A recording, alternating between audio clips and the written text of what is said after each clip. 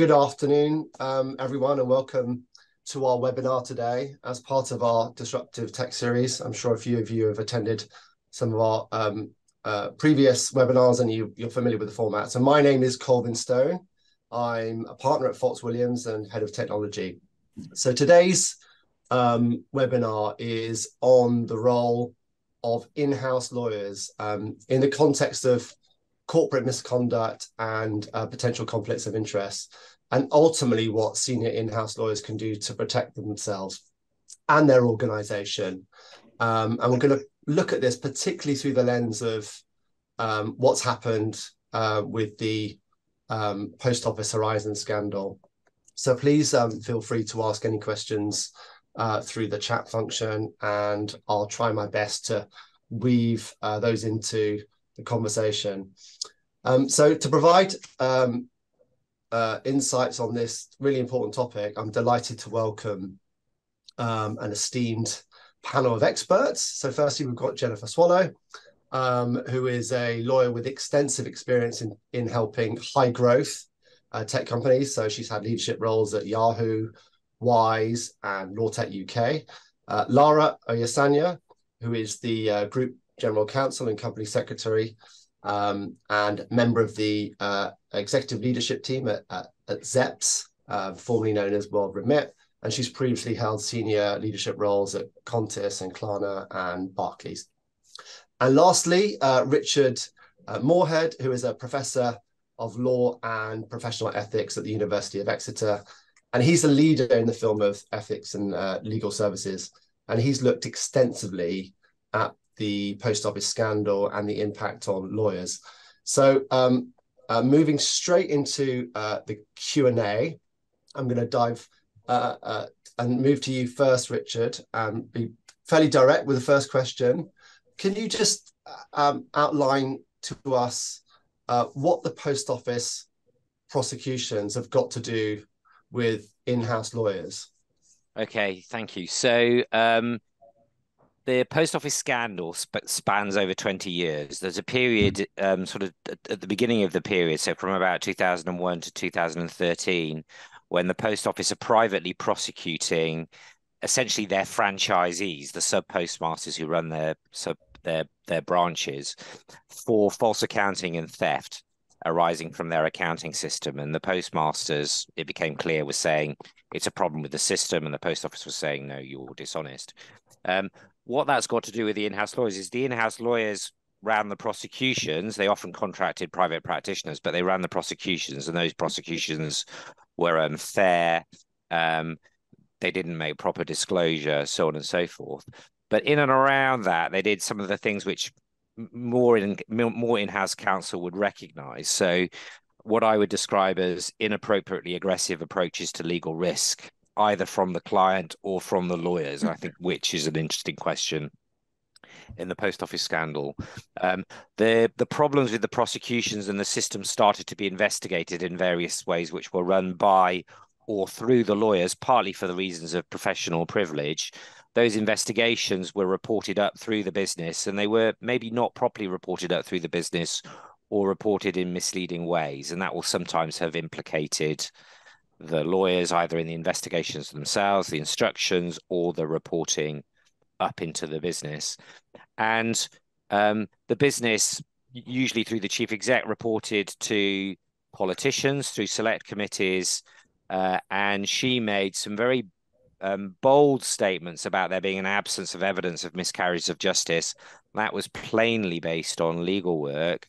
And when she was called out on the problems with that statement several years later, she simply blamed the lawyers. I was simply relying on legal advice. And by the way, you can't see that legal advice because it's privileged. Well, unluckily for her, there's a public inquiry, and the public inquiry has got legal professional privilege lifted. So we're now being able to see what advice was given by whom and when. So the in-house lawyers have been involved in all of that. It basically boils down to, have they misled people within the business or outside of the business? Have they misled courts through civil litigation, criminal litigation, and so on? Have they misled or been complicit in the misleading of others, such as Parliament? And they all engage their professional obligations. It's worth saying lest the in-house lawyers and I'm conscious of the audience, but this is true anyway, lest they feel under attack, private practitioners are equally, if not more, in the soup for this. So if you followed the story, you will know that Lord Neuberger has a walk-on part, which will, I think, embarrass him in the long term. Lord Grabner has a walk-on part, which is a little bit more substantial still. A former QC, now a High Court judge, has a substantial role. And at least one other leading KC has a substantial role, as well as one regional law firm and one quite big commercial law firm who many of you may even instruct. So there are lots of lawyers involved, not just in-house lawyers, but it basically boils down to aggressive management of legal risk and misleading or being complicit in misleading either the client and or others. So let me just expand on that a little bit. And it's interesting you mentioned that the CEO blamed the lawyers, because we've seen that very recently with Sam Bankman-Fried in the FTX prosecution, where he said, I was just acting on legal advice. Yeah. So what do you mean by sort of aggressively managing risk and then kind of potentially kind of carrying out a misleading investigation? What does that kind of look like? Well, there are lots of examples. Let me just concentrate on perhaps the best known one, which is a piece of civil litigation, the base litigation. It was a group litigation brought by 555 postmasters against the Post Office back in 2017. And that's kind of what led us to here, bit by bit, to the public inquiry. And the Post Office basically mounted a legal case which was exceptionally argumentative. They took every single evidential, procedural, and substantive point they could, and was evidentially, the polite word is flawed, I suppose. The pleadings were misleading. Some of the evidence was misleading. The evidence, and of course that might be the client's fault, some of the evidence didn't match the underlying physical documents, which the lawyers should have been more across, and the judge makes that quite clear. So there's that kind of strategy through the litigation. It was essentially scorched earth litigation to try to exhaust the claimants, which they did actually partly succeed in. The case settled, but it settled only after two really extraordinary judgments from the High Court judge, which really dropped the Post Office and, to a degree, their lawyers into the trouble, which led to the Criminal Court of Appeal reversal and then the public inquiry. Okay, so it's some aggressive litigation and then essentially not being as thorough as they should have been. Those two things, I suppose, and just every single, it would be unfair to say every single, very many judgments about what the facts really mean, how the law applies to this situation, what our obligations are as prosecutors, or what our obligations are as as participants in a civil litigation. Every single question, if you like. Rather strained benefits of the doubts were given to the client's position. And that led them essentially to disaster in the end. And do you think that was, where was the role in management within that, in terms of, was it partly cultural, or was it, Yeah, it's a really, I mean, I don't think we know the answer to that yet. I mean, what we know about the Post Office is it was regarded as a badly managed organization. It had a very strange governance structure because it's owned, the sole shareholder is the government. Yeah. So it gets large amounts of public subsidy.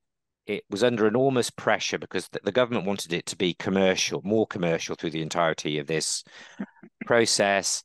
They faced really massive structural headwinds because people were stopping using post offices, and all the things that post offices traditionally did, like administer benefits and pensions, were shifting online. So they were losing a lot of business, and they were trying to manage those commercial pressures and persuade government that they knew what they were doing, whilst running an accounting system which had significant flaws in it.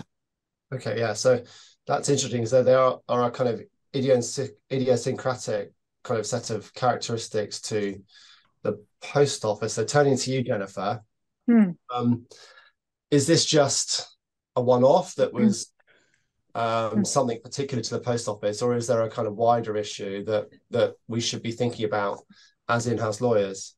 And I think when you're facing gaslighting from your tech founder and standing in front of various risk trains. You're not thinking, oh, this is a post office situation. Oh, this is my independence is, I need to read the SRA code, and this is about the rule of law and administration of justice. But the truth is that is exactly what it is. The post office happened incrementally, one step at a time. It didn't, all of what we see now playing out in the inquiry didn't happen all at once.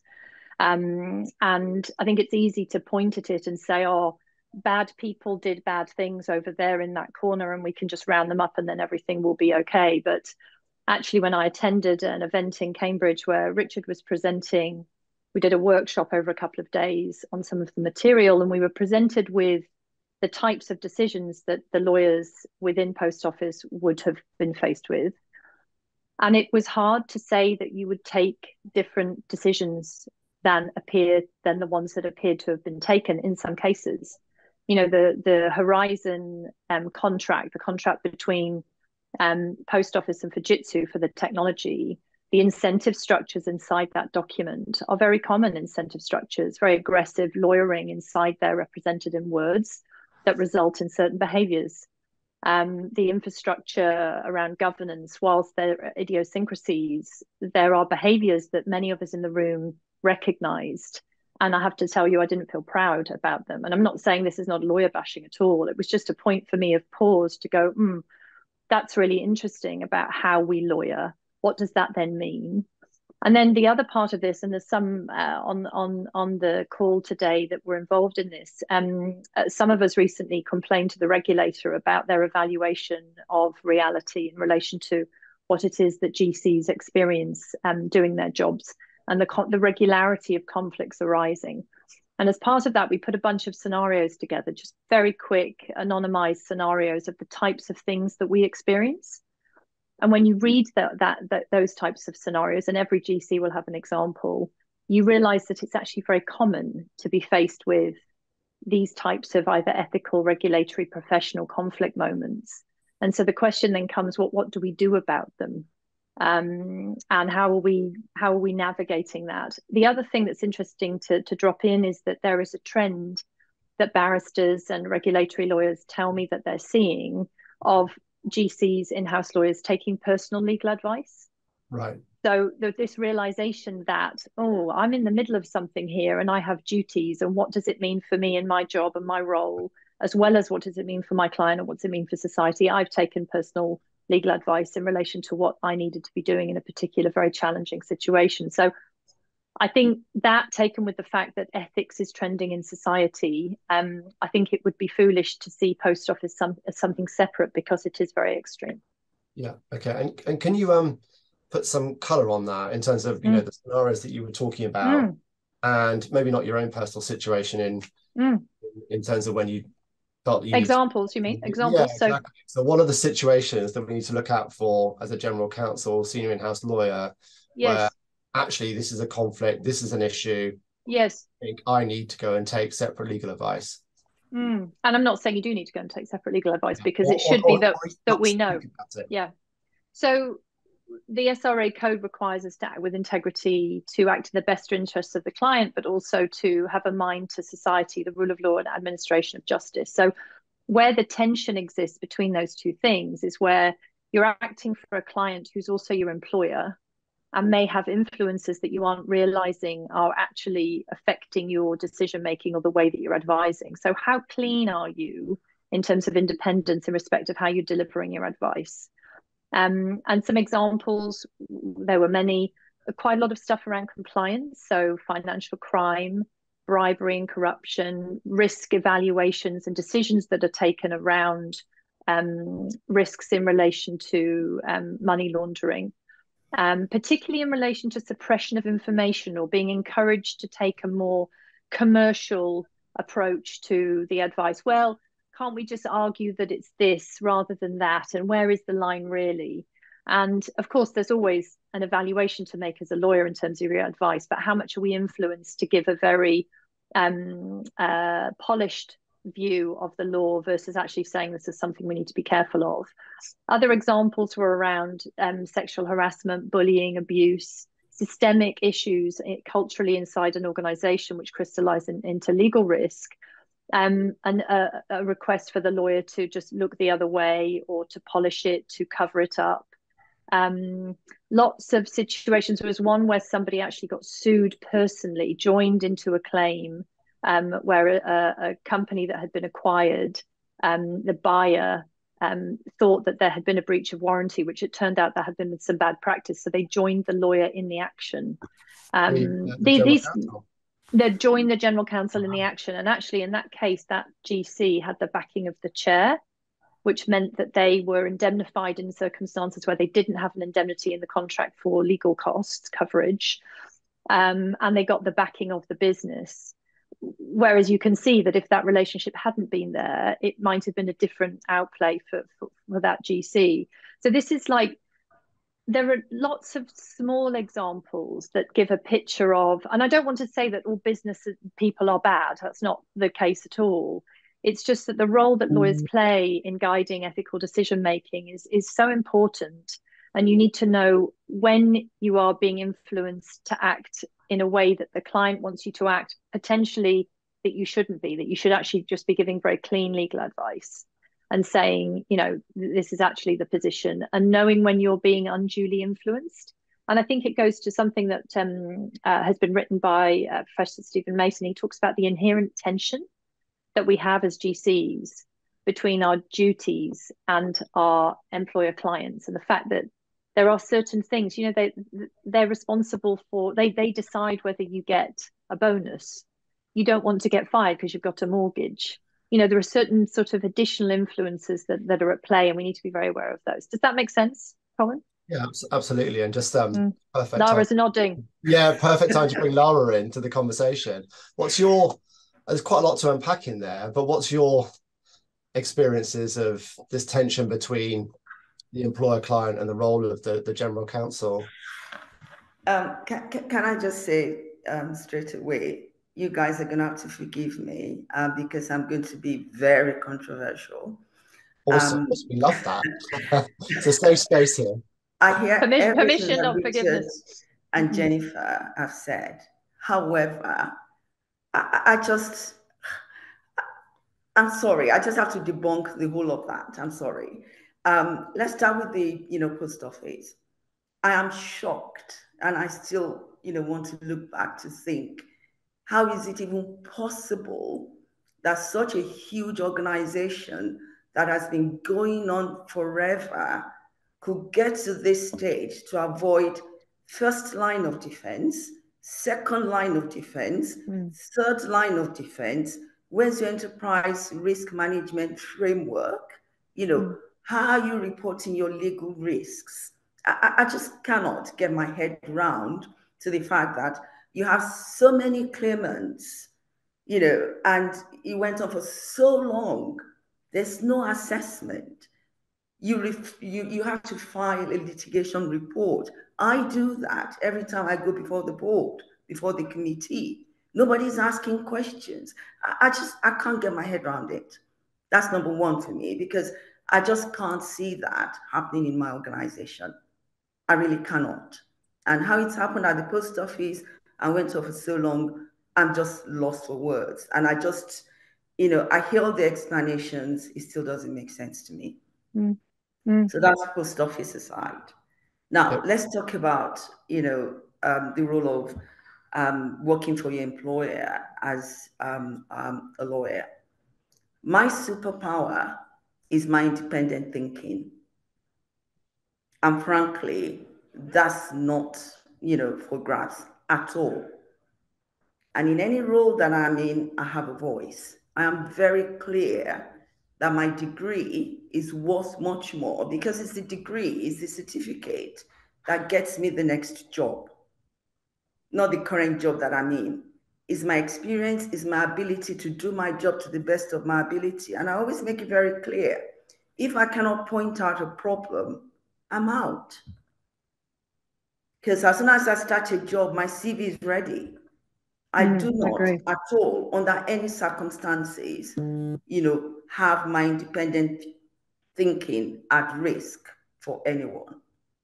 And I'm very lucky as an executive, as a member of the executive board, working for these organizations, all the organizations that I've worked in, I've never had to compromise my independence. And I can unpack that a bit. And I think it goes down to how, as in-house lawyers, we see ourselves. It's a question of relationship. It's a question of trust. When you're going into an in-house role, you don't go into, oh, I'm a lawyer, you have to listen to what I have to say. You go in, you want to think like a business because they've not recruited you, to do product or whatever, to give that advice to help them with the regulatory issues, compliance issue, complying with the law. So it's very important that you have a voice. I was at the lawyer event of, marketing team last month. And one of the questions they asked me was, how do we convince partners to listen to marketeers, in terms of, what the market is telling them and what partners should be doing. And I said, frankly, if partners are spending part of their, income to recruit marketeers to give them information and they're not listening to them, that's a bit of an oxymoron, isn't it? Should you not be saying to partners, that frankly, why am I here? So I just think, sometimes we need to be very bold and be very clear in terms of what our responsibilities are. I can't imagine, saying to my CEO, yes, I wear 3 hats. I'm the company secretary to the main board. I'm a member of the executive board, and I'm also the group general counsel. And I'm very clear, in respect of each role, what my responsibilities are. When I'm talking as a group general counsel, and I say to my CEO, look, I don't think we should be doing this. If he doesn't listen to me, either I put a proper memo in, or I raise it as a risk, which goes into our enterprise, risk framework. So somebody will have to, explain that, because it's an identifiable risk, which goes to the board, to consider.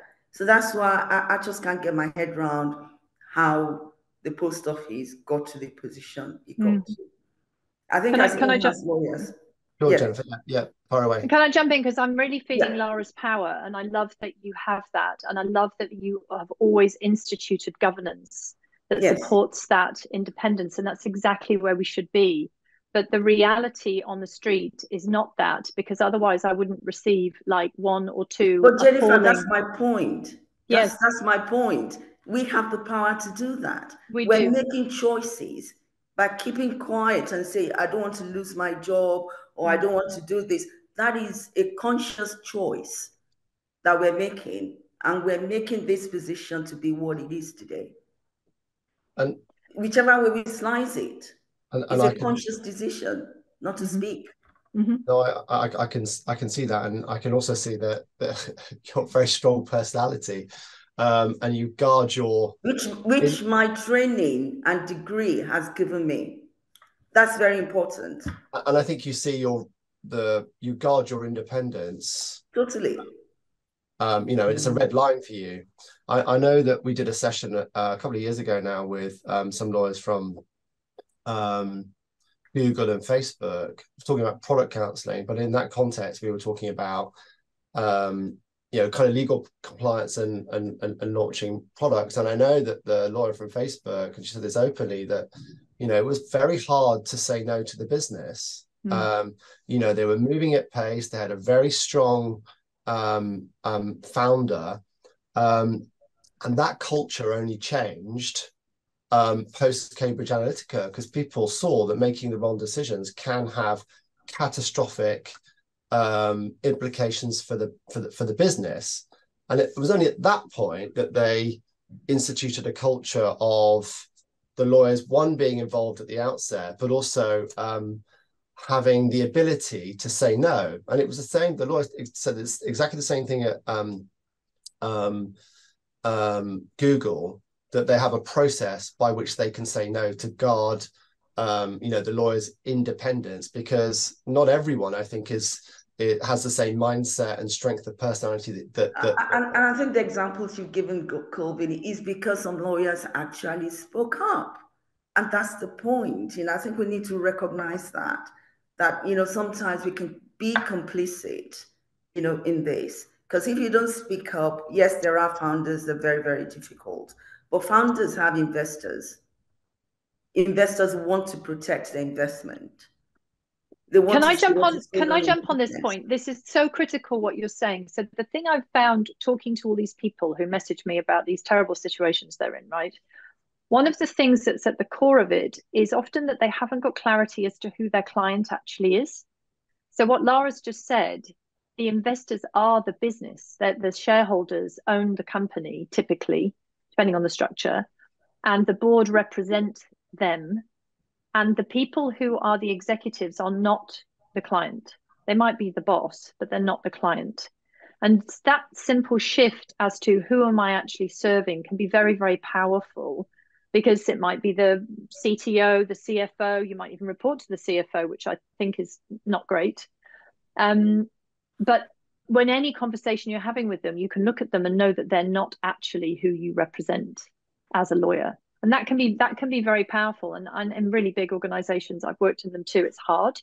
Kolvin, you're describing Facebook and Google, and particularly where it's all, you know, move fast and break things. And we want to be innovative, and as lawyers, we want to support speed and innovation. But the clarity as to who you're representing, if that isn't there, it means that things can get a bit more confused.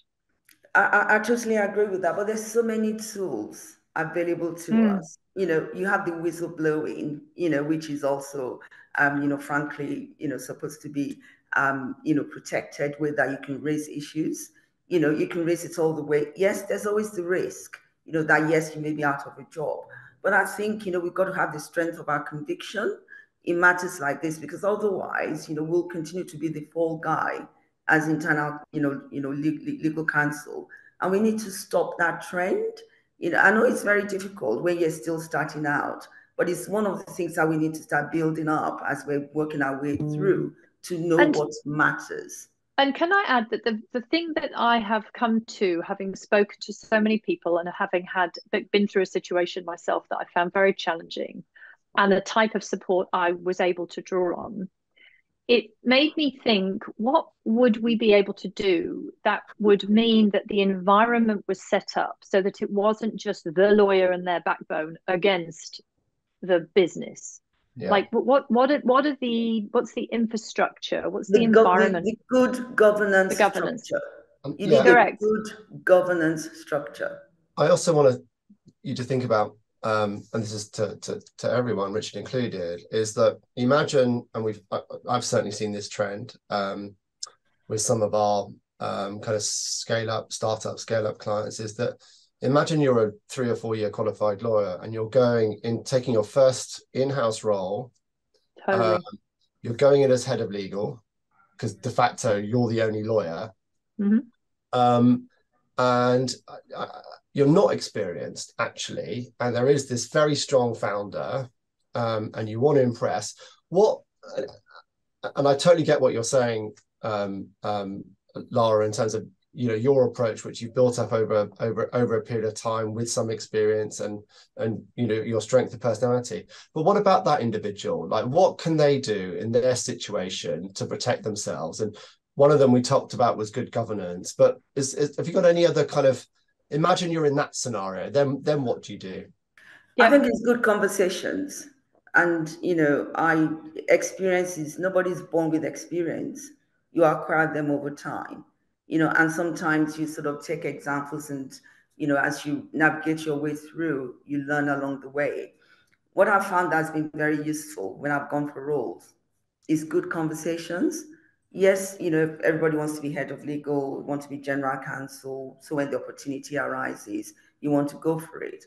But I think it's very important, you know, to sort of be very clear in terms of the extent of your authority and the role that you're being asked to play. Because if your role, you know, is to make sure that you are the advisor to the organization, to make sure that, you know, the legal responsibilities are adhered to, and there's less risk, you know, in terms of, you know, regulatory compliance, is to have that conversation.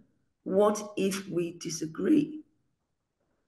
Even with my experience, when I was taking this role, after I was offered it, I did not accept it until I had, about 60 minutes discussion with the CEO in terms of we will disagree. And if that happens, what then? Yeah, so being very clear about expectations and putting in place governance. Jenifer? So I think there's a few things. There's three categories. One is internal. So the internal one is be really proud to be a lawyer. Be proud. Do not diminish it by saying that you're a business person first and a lawyer second. No, you've been employed because you have a legal qualification and they need that. And you know that you're bringing value to that business by doing your job really bloody well every day, and that they are lucky to have you. So that's number one.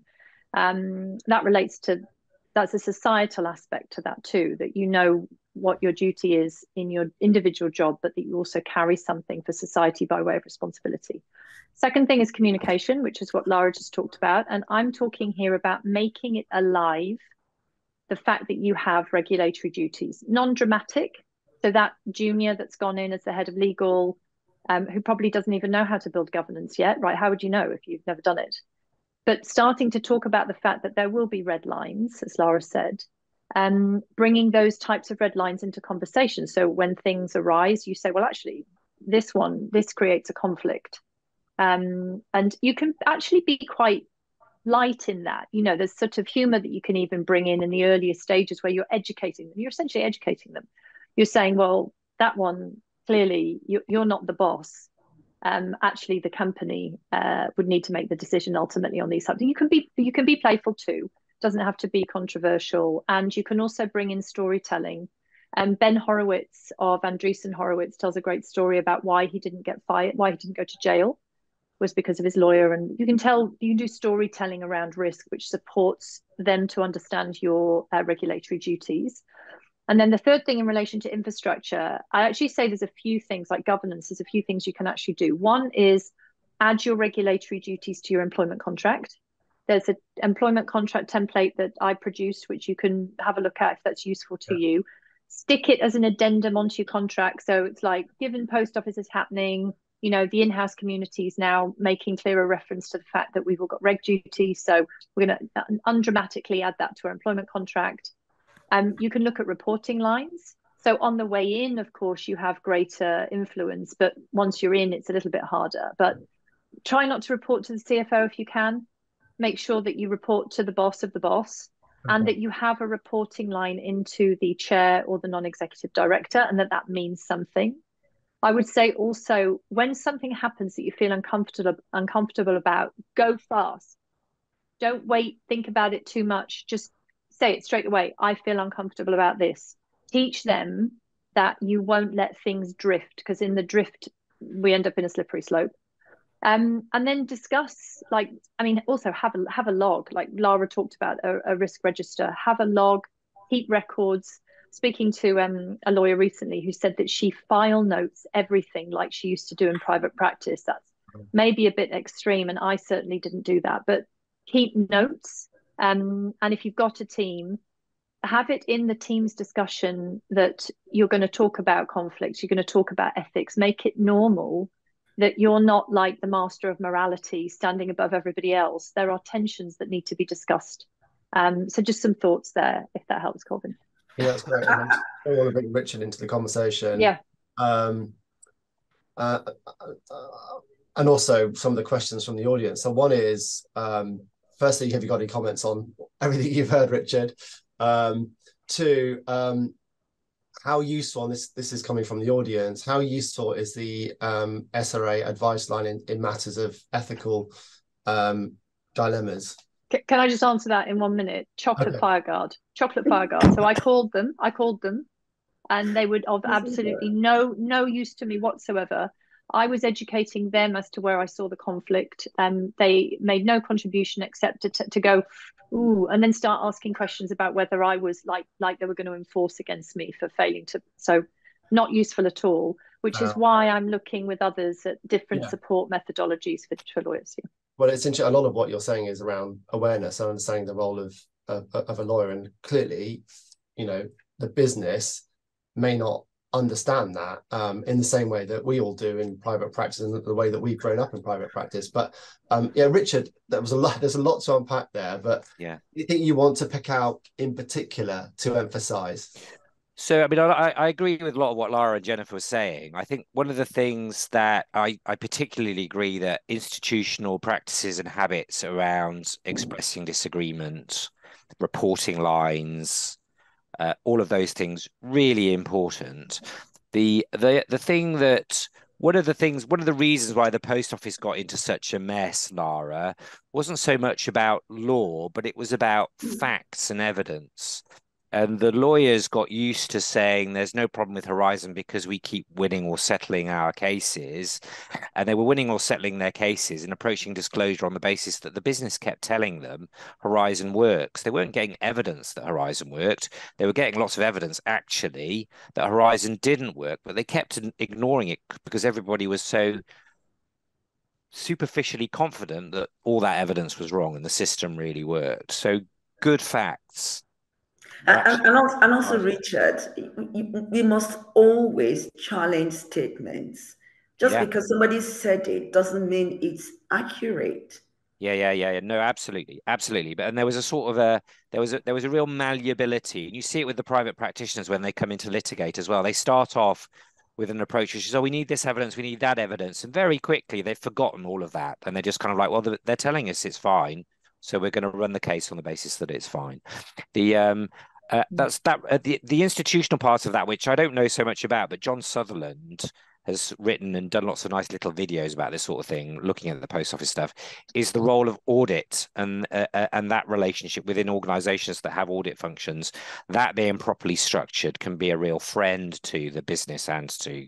That's a third line of defense. That's your assurance, that's got to look at things for you. Yeah. And if your business doesn't have a risk and audit committee, then see if you can get one set up. Well, the post office had one. It just wasn't functioning. But I mean, properly. for the audience here. Yeah, no, that sort of thing made a really big difference. The other thing is, I think from talking to some of the kinds of cases that Jenifer talks about, and just watching the way that these kinds of problems unfold generally, is that they don't present themselves as independence challenges.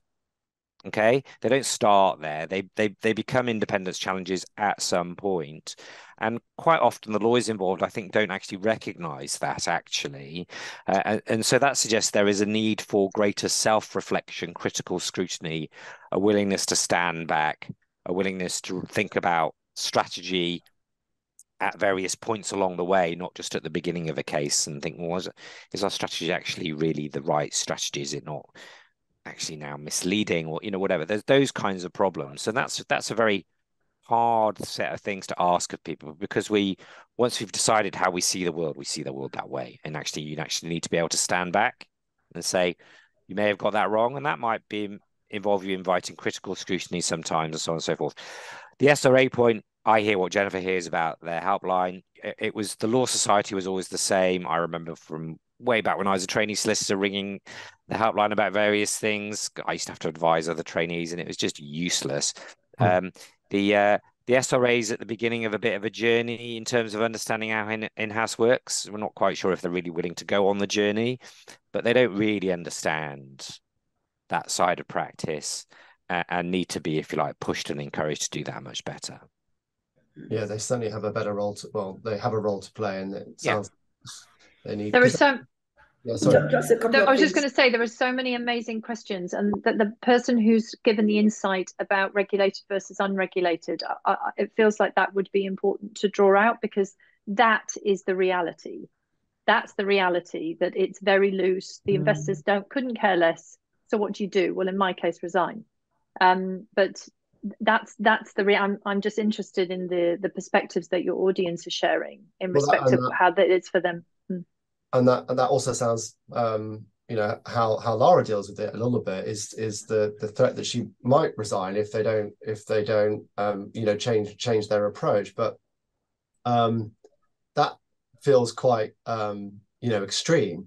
So what I think it's easy. It is extreme versus your liability. So that's what you're going to weigh. It's either you want to carry on and be part of this, problem that's going to come and bite you in the butt, or you actually say, what's the point of an in-house lawyer if your business don't listen to you? They have no confidence in what you're saying. How can you carry on? That'll be my challenge back. How can you carry on? And I do think some of this goes to the diligence phase before. And this is a very competitive market, right? The GC market's very competitive. People want to do interesting work. They want to work for mission-driven businesses, make a difference in the world. And typically those businesses are very fast-moving. Decisions, the governance around decision-making may be quite shallow. And they typically have quite immature boards in terms of governance because it's private led, it's venture, they're not professional boards. So I get all of that. And I think that's you weigh that into your decision making as you go in the beginning. So do the diligence, talk to as many people as you can before you join, and know where your line is. And if you know where your line is, then that makes everything a lot easier. But I think what often happens, in the example you gave, Kolvin, where people have almost been trained in the in-house environment, they've gone in junior and they've sort of just been molded by the environment. They're just surviving. I mean, honestly, every GC I know is most GCs I know are completely overwhelmed with work. They don't have time to think, never mind breathe. And they're just trying to keep up. AI has just landed. It's a tough role. And then there's new responsibilities that have been taken on, like ESG, and you've got to be on top of everything. It's non-trivial. So in those times, it's like the preparation in the summer for the winter that will come is what will hold you. But what I'm interested in is what we can be doing together so that it doesn't just have to be a one-person thing, that there's a community backing you, that there is sort of best practice that we say is our best practice, and it's known as our best practice. And we've got the regulator that is prepared to have some kind of standing with us. Yeah. It feels like there's a lot of shared, and I speak at events sometimes, and I have GCs come up and tell me that they simply don't recognize what I'm saying at all, that they've never had any problems. And amazing.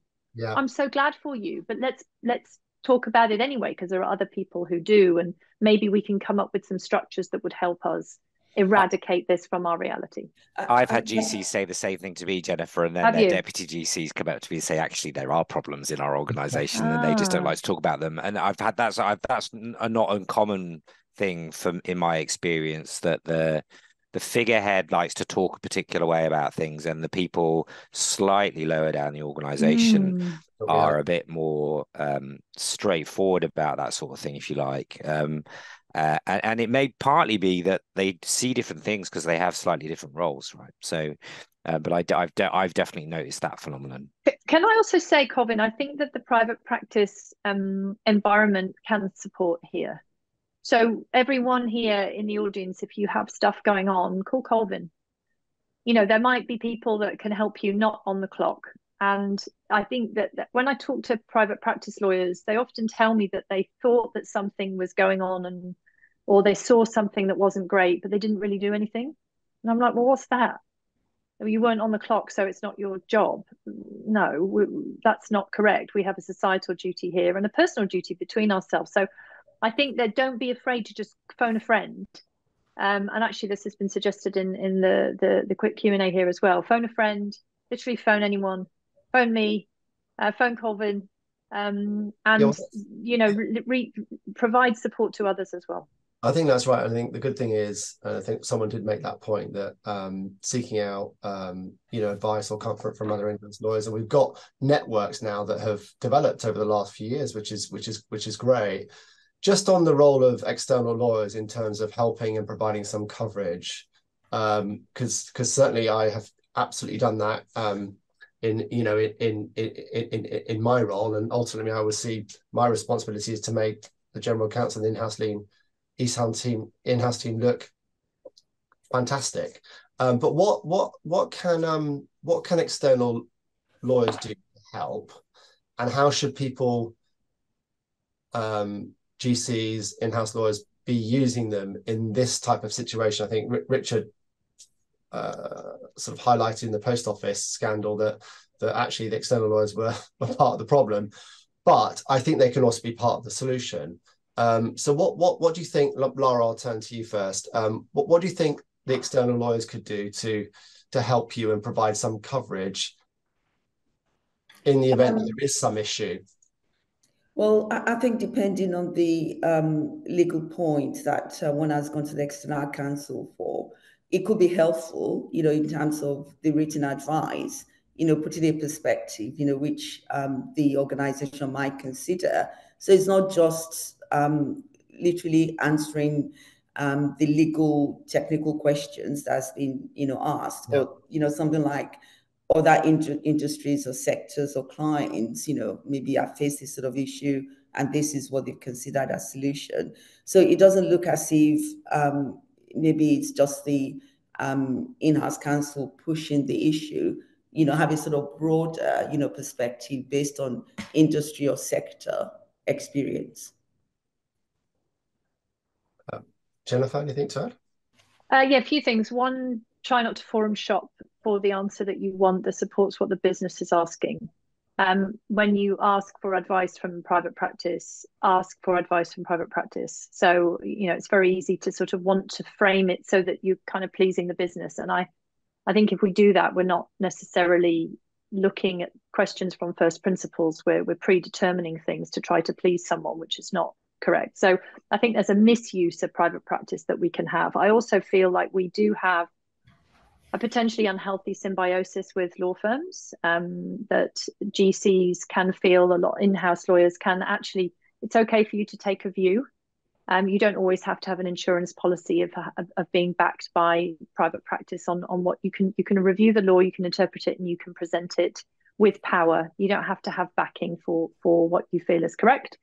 But I would say on the other side, I think there's as an allyship part of it, and that's the relationship. So having conversations about what is actually happening for you personally within the business, I think can be an interesting and important aspect of your relationship with your outside counsel. And I would say from the outside counsel's point of view, you just need to be way more alert to the circumstances that your clients are experiencing.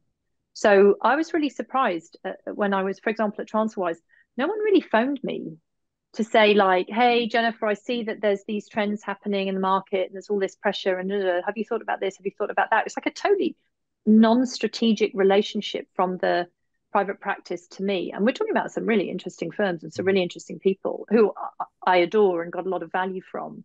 But there was an absence of something. So what I'm saying is be more alert, be more active, be more engaged, and ask. And if you ever see anything, call it. Tell the GC, what was that? Why were you being so backward in the meeting? Or why did you not say that thing that needed to be said? Or I don't know. There's a different relationship that's available to us if we think about what the purpose is of our collective role. Yeah, that's interesting. And I actually see a distinction when I'm advising UK clients and US clients, actually, and the way that in-house lawyers in US corporations, the relationship is different as compared to the UK. And often in the US, it's very much they want some advice and they will use that. And if they need to, they will take it to the board and you follow that advice. And that's kind of how I think US in-house counsel kind of use lawyers differently. I mean, the risk profile is very different in the US. But that, I think, provides some kind of coverage, actually, to the in-house lawyer if you're using your external counsel in that way. I've got another question from the audience, which I'd like to just read out. So the question is, I'm interested in your views on the increasing link between legal and compliance functions, or even risk generally. GCs are under pressure to be a partner to the business and to be commercial on the one hand, and on the other hand, sign off from a compliance perspective. How can the appropriate checks and balances be built into legal departments where legal and compliance are lumped together? Great question. Lara? Lara, do you want to go? Yeah. I'll give it a go. I think it's a question of, being, very clear, because sometimes from the compliance function, the legal function has got to come in and give the interpretative advisory support to the approach that compliance is taking. But also, what I've seen that's kind of happened in the past, that sometimes when you have the two together, it's very clear when compliance is, performing, their role as the second line of defense, in terms of making sure that, compliance is followed and adhered to. And at the same time, being able to call out on the basis that these are the sort of legal advice, legal support, that is required to do that. I think, like always, it's like, having clear lines. I'm very clear when, compliance is doing what is expected of them as second line of defense, and law and the legal function is there to sort of, support, to make sure that the correct interpretation is being given to the, approaches, that second line of defense, i.e. the compliance function, is putting across. I think both can be together. Sometimes regulators don't like legal and compliance, be, in one, function. In my current role is separate, and I remember when I was at Barclays, we started having legal and compliance together, and then they were separated, because, the regulators wanted, compliance to sort of maintain that solid second line of defense, approach to be able to call things out. So I think, it can work both ways. I think it's just having very, very clear lines defined. Can I add? This is a fantastic question. There are two assumptions in this. One is around the pressure to be commercial, and the other is around the lumping together. So it's all absolutely correct. And of course, you see in big businesses, some have got legal and compliance separate, some have got them together. Even if they're together, they're not lumped together. They are separate functions. And so you run them as separate functions with different processes. In legal, you typically don't do root cause analysis. In compliance, you must. So the processes, control, methodologies, everything as to those different roles, delineate what the roles are, and then describe your processes that link in with those roles. You run them separate, even if you're at the top. The commercial pressure is obviously a fact, but it's not something you actually need to care about in the context of delivering on your job, because your job is to support the business to deliver on its purpose. So everything that you do, even any challenge that you have, will start with the purpose of this business is, therefore, X. So since X, therefore Y. So everything that you do then can be framed, whether you're giving legal advice or you're running a compliance function, will be framed by reference to the purpose of the business. One of the purposes of the business is to deliver on its contract with society under Section 172 of the Companies Act. If you're not referencing Section 172 of the Companies Act at least monthly, you're missing an opportunity to back yourself. So I would say that too, that the commercial pressure is there, but actually the sustainability of the business is of equal standing to the commercial pressure. So there's storytelling that you can build into there that will really help you. I don't know if that helps. And also seeing all these questions, Kolvin, it makes me think we could try and answer them offline if we don't get a chance to answer them all now. Yeah. Absolutely. So Richard, is there anything else from the research that you've done, the learnings from the post office? I'm particularly thinking about, around bias and psychology. Yeah. That you think it would be worth highlighting in terms of understanding how you deal with some of these issues and how they're driven maybe by human behavior a little bit. Yeah. So, I mean, there's quite a lot of work on how decision-making biases or problems contribute to ethical failure.